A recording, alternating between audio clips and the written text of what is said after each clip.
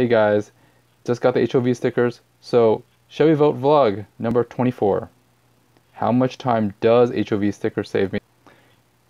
Los Angeles traffic is utterly horrendous. Whether you're taking the 10, 405, 5, 710, 105, 605, it really doesn't matter which freeway you use. It will have traffic, and your commute, whether it's 10 miles or 5 miles, will easily take 30 minutes. So in LA, basically there are speed pass, express pass areas. So same thing I think in Northern California too. It basically hits the transponder frequency and it'll charge you anywhere from it's like 90 cents a mile or something like that. It's some per mile basis based on density and based on how slow the traffic is. They charge you more, I think. But more details are at that website. But usually in the morning time, it's about anywhere from $2 if it's if it's very low traffic, all the way to about $6 or $7 or $8, depending on the amount of traffic and how slow the traffic's going, and if you want to drive single occupancy or double occupancy, having someone else sit next to you, or totally HOV, meaning where it's three people and up. I think that was the thing. 0, which is you're just paying for the toll. 2, which is a reduced amount for the toll, and HOV, which is 3 plus during the peak hours.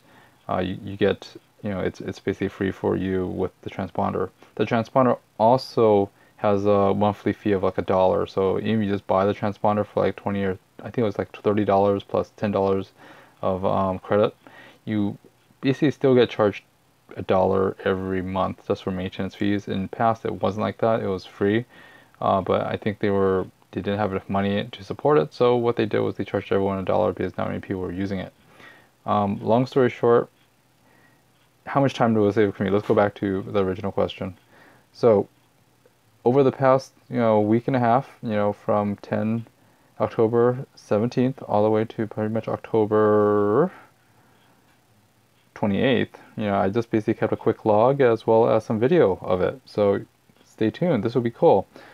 How much time does it save me? My commute is about 28 miles one way from suburban LA down to Long Beach, California on Interstate 10, then to the California 710 south. So with low or no traffic, it takes about 35 minutes. On a normal day with traffic, it could vary from 1 hour to more than an hour, like if there's an accident. If last time I was in an accident, it took me about an hour and a half. Day 1, I tried the HOV for the first time, yay, with my stickers. I had the single occupancy. I usually pay the toll if I'm late for a meeting, and I just basically pay it and just go. But it is slightly better than the highway. It is slightly better. Day 2, October 18th. Sweet. Now that's what I'm talking about. Fast. Ooh, wait. Oh, great. There's traffic going both ways, of course, again. Of course, there's no traffic at nighttime, so I could easily I just did it for the heck of it. It's just for fun, and to see all the nice little reflective street reflectors. I just thought that was neat, and I figured I'd try it once at least. Day 3, October 19th. Same thing. You're about 10 to 20% faster than everyone else in some spots, but once there's traffic, it's traffic both ways. You basically stop and go right when you merge with them. As you can see, it's pretty slow, and you're going about the same time as the people outside of the HOV lanes. But there are spurts where you're about 10 to 20% faster than everyone else. Day 4, same thing. Day 5, October 21st. This is the first time the transponder didn't work. My transponder is about, I don't know, a year or 2 old. But yes, I basically had to click it a few times to make sure it did go back and switch back to the 3-person switch and made sure it worked. So not sure they're going to charge me for this, but doesn't matter. I usually, when it doesn't say it, they send you a bill anyways, but once they see you have a transponder and you have a frequency of it, I think they really don't have it. But if I do see a bill or a fee with this, or a fine, I will let you guys know. Weekend drive, yay. This is what I usually spend my weekends doing. I drive up to Northern California and just going through the hills, the farm country, the beaches, just driving up the coast is really relaxing. And then just seeing big sky and big hills and just love the farmland and the drive. That's what I normally put all my miles on. It's just for recreational driving. Day 6. The weekend's over. It's starting to rain. It's going to be fun. Yep. Very, very fun because there's going to be traffic. LA drivers are, I don't know, they just don't understand how to drive in rain or something. But everyone slows down and everyone, basically there's a lot of traffic accidents. Day 7, same traffic with a little spurts of faster and a little bit of issues.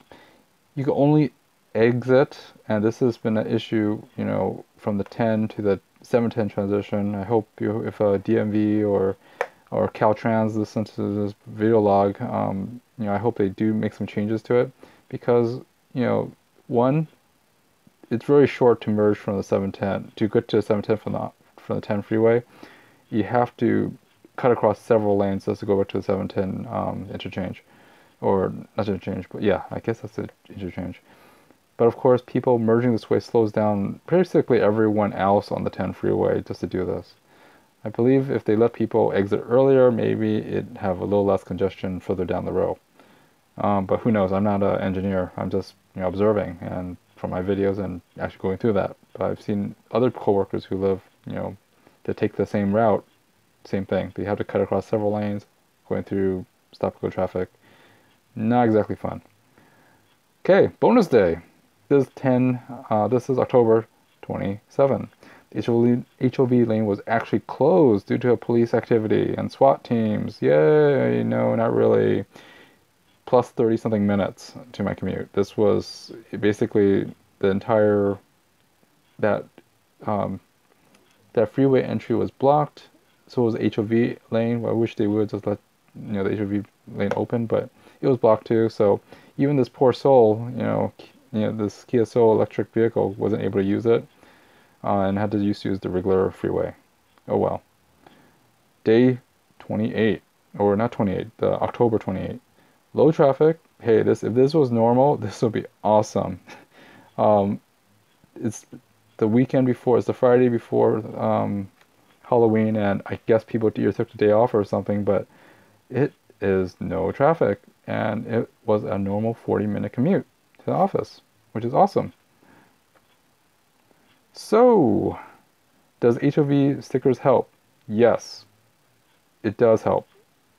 Given, a few options, you save a few minutes in between some of the stretches of high traffic routes. You slow down for the traffic, but then you spurt about a quarter mile or more of traffic-free zone, and you're about 20%, 40% faster than everyone else until the next, transition time or entry level to the HOV lanes.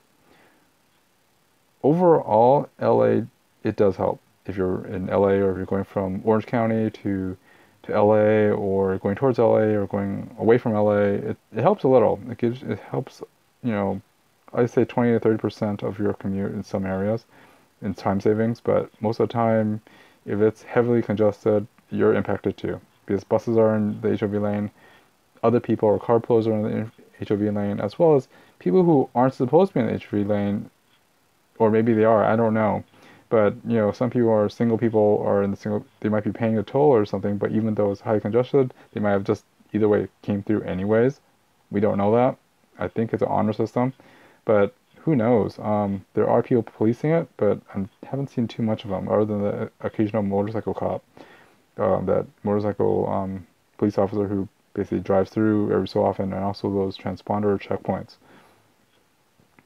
But with more people getting into HOV stickers, it might just really slow down, and it will definitely, depends on your route.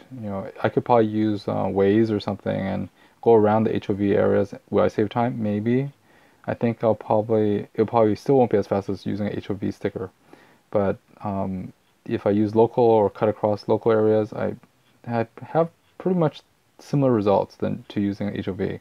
But of course, you get you get tours of the weirdest places. You basically go to different neighborhoods, and sometimes the neighborhoods don't really like, seeing a lot of people driving through the neighborhood, which is, oh well.